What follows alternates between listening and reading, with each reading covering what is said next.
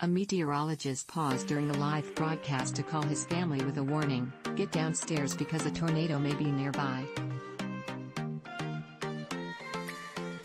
Kammerer, chief meteorologist for NBC Washington, was on air Thursday night doing a live weather report when he learned the National Weather Service issued a tornado warning near his area. According to NPR, he said the path of the tornado was right over my house and decided to call his son in the middle of the broadcast. Get downstairs as soon as you can, kammerer said as the cameras were rolling. He advised him to go into a bedroom and wait for 15 minutes or so. He then hung up the phone and returned to the broadcast. I gotta warn my kids because I know what my kids are doing right now, kammerer said with a map of a storm radar behind him.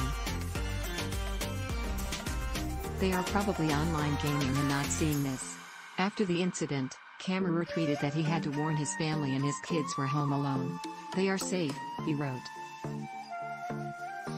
Thank you. Scary moment for me though, I was freaking out inside a bit. Follow reporter Asha Gilbert at Coastal Asha. Email, agilbert@usatoday.com.